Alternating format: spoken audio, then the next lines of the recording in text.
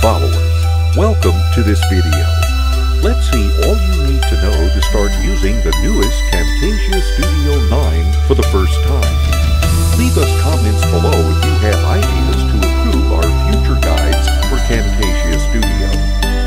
Camtasia Studio is a great software used to record your screen and audio, but also includes a complete video editor where you can edit and customize your media files and recordings. When you open Camtasia, a startup dialog box opens. Under Get Started, choose what to do. Click on New Project to open the main Camtasia interface to start editing your media. Click on New Recording to use Camtasia Screen Recorder and start recording your own screen or any audio. If you have any Camtasia project saved, you can straight open it by checking the list under Recent Projects or use Open Project to browse for it. Below under Tutorials, you can watch several videos from TechSmith in order to get help with the features you need. Let's start with a new project by going to New Project. Before starting, you have to import your own media files, such as videos, pictures, and audio, inside the timeline below, which is the heart of the video editor. On the far left, under the Media tab, browse for all your files to import. Inside Library, you have a list of video, background, and audio samples inside Camtasia that you can import by clicking and dropping them on the timeline below. To import media from your computer instead, you can simply drag and drop them directly on the timeline.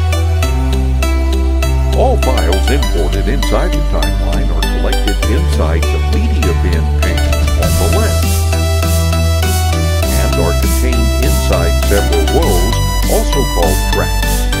Each file is represented as a rectangular block called clip, with the file or sample name on it.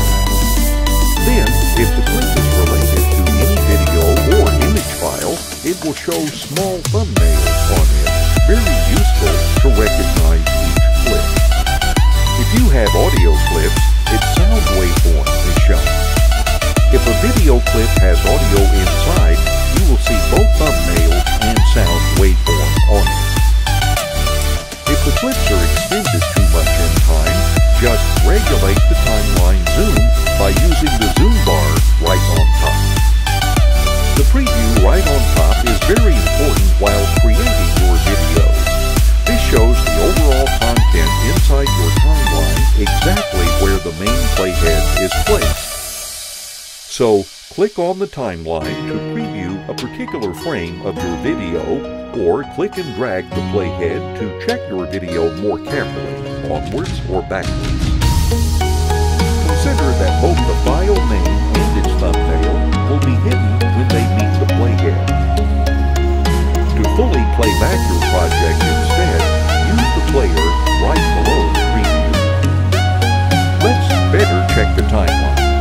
All the tracks inside it are equal, but indeed their order is very important. For example, if you have video or picture clips that do overlap during time, the preview shows the clips placed on an upper track always above the clips that are on downer tracks in position. Also, each track has two great options to manage your timeline content. The eye icon is used to enable or disable the track. A disabled track hides all its content inside. The lock icon below locks the track, which means that you will no longer be able to edit its content until you unlock it. To insert new tracks or delete one, just right-click on a vacant space. Let's see now how to do basic editing on your clips. Each clip can be moved in time in the manner or in another track by clicking and dragging them. In case of video clips with audio, you will move both video frames and audio as they are a unique clip. But if you need to manage them separately, just right-click on the clip and go to Separate Audio and Video.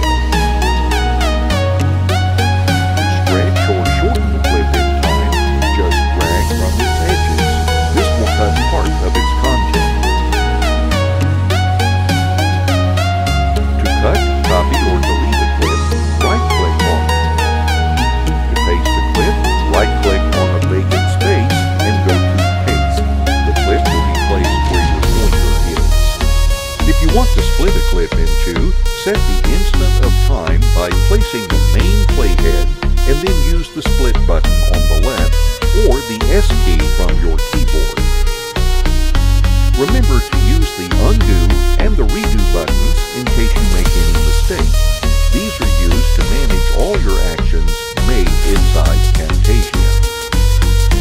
Even more, you can edit the clip appearance as you like. Next to the preview, you have the Properties button. This shows all the main properties for the selected clip you have inside the timeline.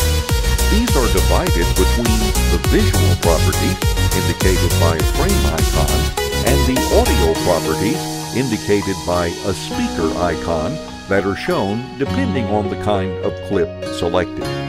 For example, if you select a picture, just the visual properties appear. If you select any video with audio, both visual and audio properties will show up. The visual properties adjust the clip appearance, such as its scaling and opacity level, its inclination and position. You can use the precise settings on the right or work directly on the preview. For example, you can move the clip by clicking and dragging or scale it by using the nodes around it. Make sure to use the ones on the clip corners to lock the aspect ratio. Rotate the clip by using the right node on the center. To reset any applied modifications, just use the reset button. Under audio properties, you can adjust the clip volume by regulating its gain level. You can adjust the clip volume directly on the timeline as well. When you select an audio clip, a green envelope line appears, representing the applied volume during time. You can pull it up or down to regulate a constant volume, or if you double-click on the line, you will add points that are used to change volume each time. Just move them up or down to set the volume level on where they are placed.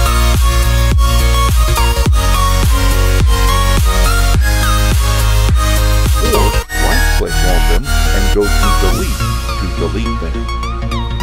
You can also crop picture and videos directly on the preview by using the crop tool on top. Just use the clip nodes to set the clip area you want to save. Inside Camtasia, you can also adjust the playback rate for each clip in order to play them slower or faster. To do so, just right-click on the clip and go to Add Clip Speed. Then, if you stretch or shorten the clip from the blue icon, you will change the clip duration by changing its playback speed. So without cutting any of its content. A rate lower than 1 means a playback speed lower than the original one. Otherwise, a rate higher than 1 means a clip that plays faster. On the left, under the Media tab, you have other amazing features inside Camtasia that we won't see in this beginner tutorial. Remember to save your Camtasia project in progress by going to File and then to Save As. This saves all your status inside your timeline, including all the settings applied on each clip. But to obtain the final video to play and upload, you have to render it by going to the Share button on the right. Choose Local File to render your project inside your computer. After choosing the file format, the video resolution under the Size tab, and the video frame rate and quality under Video Settings. Or else, to render and upload your video directly on social websites, choose the proper one from the Share button list. Camtasia Studio is also used to make recordings from your screen, webcam, or audio.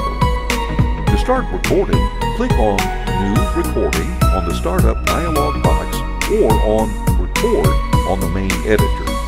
These open Camtasia Screen Recorder that appears as a small dialog box with all the main recording settings inside. Under Select Area, choose Full Screen to record your whole computer screen, adapting the video size to the screen size as it is. Or else, click on Custom to personalize the recording area by checking the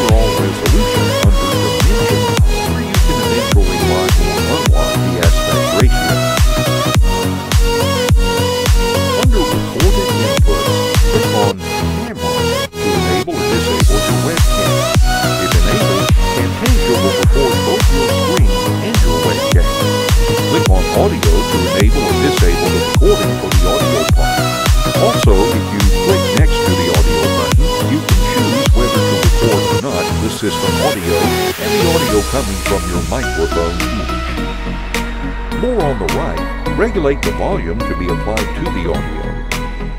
You can adjust other important settings going to Tools and then to Options. Let's see the most important ones. Under the General tab, you can choose whether to record a AVI or a PREC video file. The AVI file is a video that you can straight playback or upload online, but does not let you record both screen and webcam at the same time. To do so, you need a PREC file. PREC files are formats managed by Camtasia only. Very useful to record both video inputs. In fact, when you input this file into the timeline, two video independent clips are shown, one for the screen recorded and the other for the webcam. This PREC file can be used directly outside Camtasia, so you have to render it through the Share button before using it. Then, under the Inputs tab, regulate the frame rate for your recording by choosing in the list or typing inside. To start recording, just click on the Record button. After a short countdown, Camtasia will hide on the taskbar. When you open it, you can use its interface to delete, pause, resume, or stop the recording to save it. The recording done will be added inside the Media Bin panel, ready to be imported inside the timeline. If you don't know where recordings are saved, just right-click on these, go to Open File Location. Thanks for watching this video. Check out our channel for more amazing and free video tutorials.